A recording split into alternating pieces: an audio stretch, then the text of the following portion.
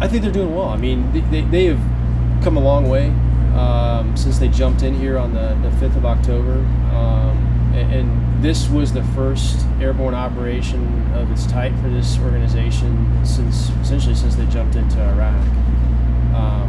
Again, because of that tempo and that pace of deployments, they haven't focused tremendously on kind of the large package tactical airborne operations that we saw on the 5th of October. So just the fact that they were able to put that all together, jump in this environment, really when you think about where they're based between 3 different locations, with the heavy drop platforms, bundles, and then almost 1,000 paratroopers, I think it was pretty incredible.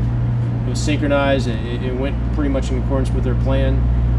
So I think it went extremely well. There's been learning points, all along since then. We found ourselves initially in an analog environment.